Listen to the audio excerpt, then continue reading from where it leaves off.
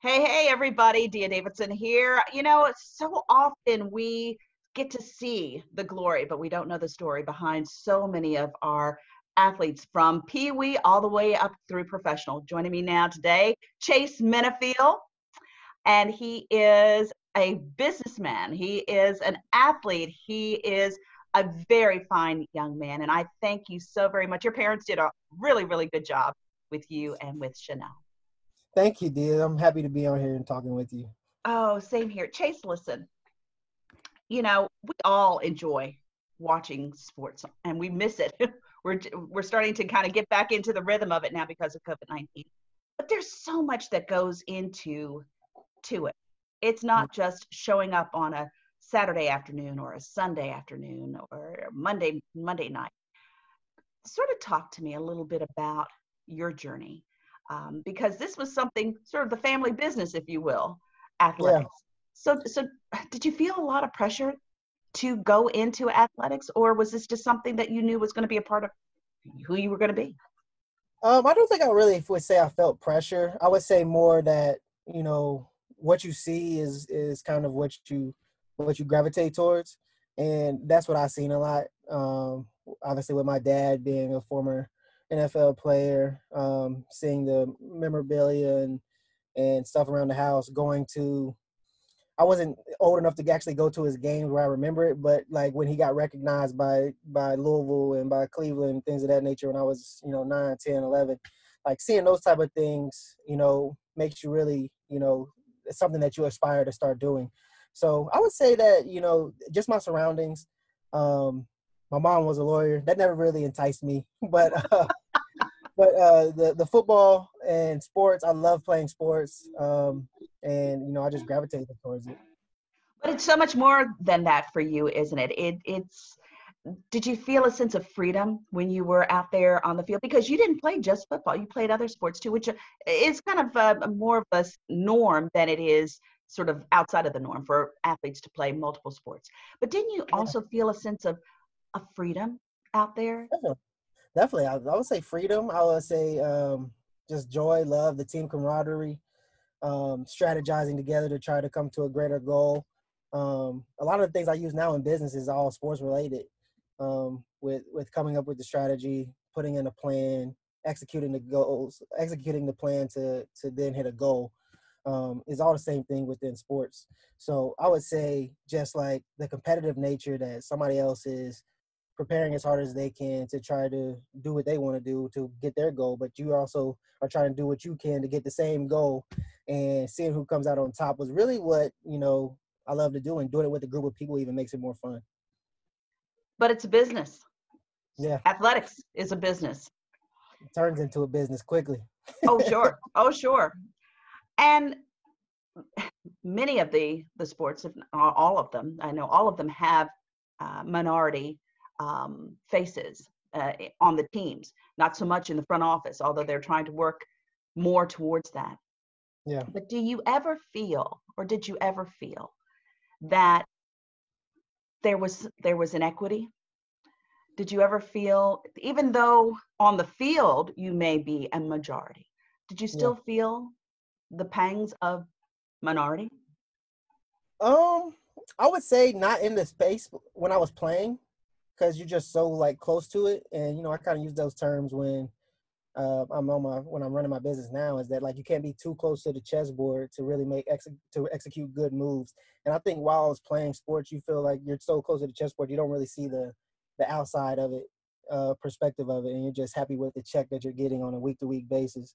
So you don't really understand the how small of a piece you are to the owners and into management, and they just remove people in and out type of situation. So while I was playing, I didn't really notice that, and I would say that I was happy with what was going on, with where I was at, and there was a bigger picture to the game that you probably should be striding to own a team instead of playing for a team, that type situation. So being the players that actually generate the revenue, you don't really understand that you're really just in my day, in what I do now, you're really just one of the people that are executing the day-to-day operations. and not necessarily making the decisions to increase the business forward, which is where I try to be at now as a decision maker. Some friends of mine who play professional sports often would equate it to calling it modern day slavery. Would you use the same term? It definitely can be equated to that for sure. And I think that a lot of Black people in America, a lot of the young Black men in America, where they see that, this is how some people have been able to gain some significant amount of cash. They'll chase it and they'll think there's no other way or nothing else that they can do. So I see that more in the slavery comparison, is the fact that in slavery they couldn't do anything else, and that's kind of the thought process that they had, or that's what was their actual reality. But in football, you have that same mentality, even though it's not your reality. You can do other things, but you feel like you can only do that thing. Because NFL stands for not for long, right? Yeah. So you feel like you got to cash out while you can and get the money while you can. And, even with them going back to play right now, I don't think it's safe. I actually respect the people that are opting out of it to not play. But ultimately, the owners are just trying to get their check. And I think Odell Beckham Jr. just stated, like, he feels like they don't really care. He feels inhumane as far as, like, being treated like a person, just because of, there's not much protocol right now. And they're just basically NFL is just basically trying to position themselves for them to make as much money as they can and not make $0 this year. Wow. So talking about dollars, once the NFL, not for long, runs out, there's no real safety net. There's no real buffer for a lot of young men, especially in professional sports. Yeah. There seems to be also, it's not just financial, but sometimes emotional, because they miss the cheering, they miss the adulation, they miss all of this. So what's there? What do you do? What do you suggest? What did you do in order to sort of bridge from being Chase Minnifield to Chase Minnifield? Yeah, it's tough. It's tough. That's probably one of my hardest things I've had to deal with in my 31 years of living so far, was transitioning out of sports. And I really had to get knocked down, I would say. So it was an interesting conversation. I remember my dad, once I was cut from the Redskins, I was still waiting to play, and I was working for him, and he was like, you might just want to move on. And I was like, move on? I don't understand why you want me to move on. He's like, if you think this is the only thing you can do, then these people are basically controlling your decisions and controlling your destiny and all these different types of things like that. And I was like, well, this is what you did. And I was like, so why can't I do it? And, I didn't really understand that comparison as far as, like, I went to the University of Virginia. I went to Henry Clay High School. I went to the Lexington School, all these different education backgrounds, to be more than a sports player, to be more than a NFL player, and to have options in life, right? Which we all have. But you said I got caught up in that mindset of, this is what I do. This is how I make my biggest mark on this in this world during my time on this earth. And it was a hard transition. So I actually went to Canada for a little bit and got hurt in Canada. And I think that was really God's plan, to just sit me down and understand, like, all right, you obviously think you need this, but you really don't need this. So I would say my transition was extremely tough, and it was a sit down, not a step out of the NFL.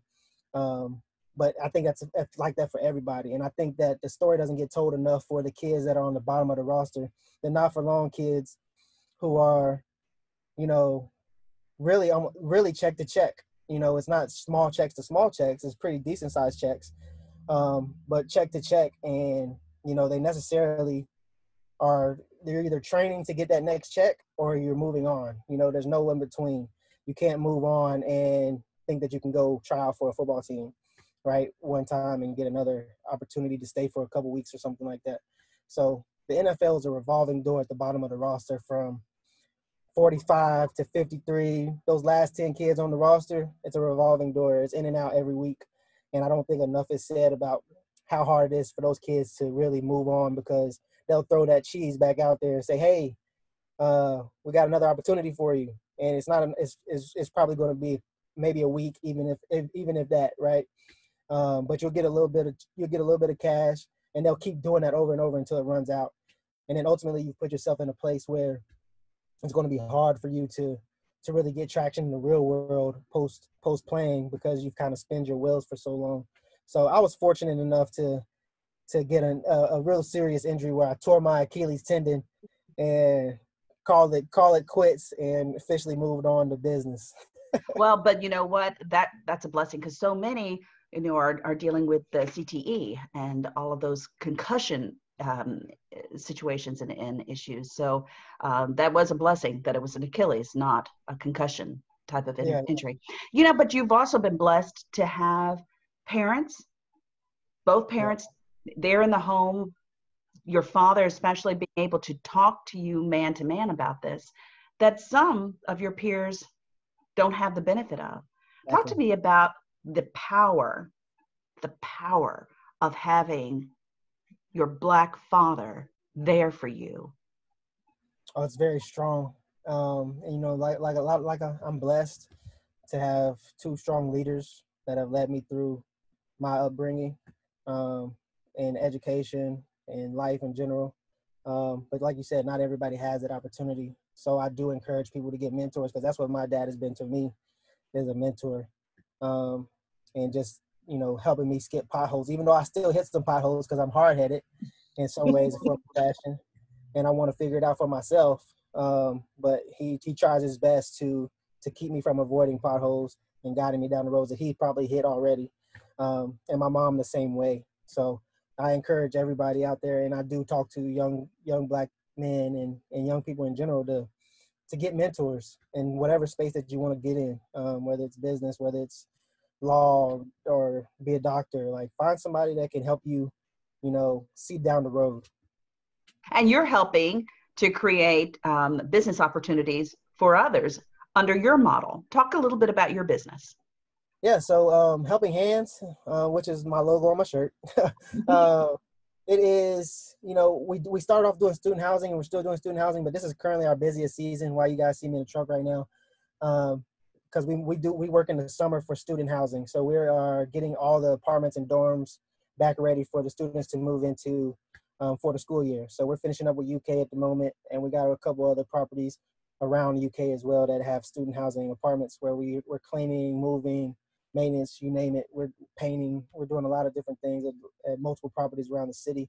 And I not only do it here in Lexington, but I do it around the country. So I've created like a regional partner, but kind of like a franchise model system, which is a free franchise. That's why I call it a regional partner, where my former teammates actually do the same business in their area of the country. So right now we're working in LA, Austin, Texas, Philadelphia, Morgantown, West Virginia, Charlottesville, Virginia, and Lexington, Kentucky. So there's a lot of things moving at once at the moment for us.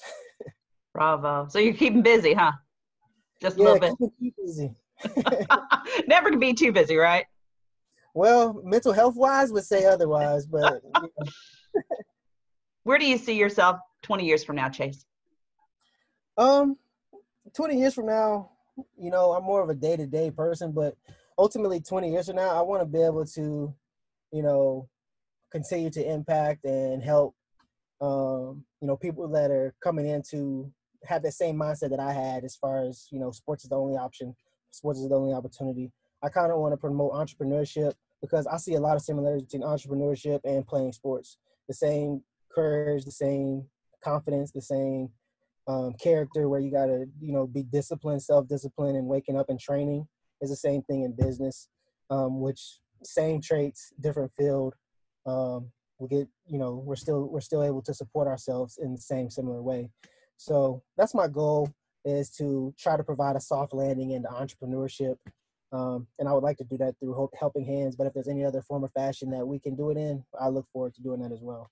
Wow. Well, we look forward to watching you into the future and to see your successes.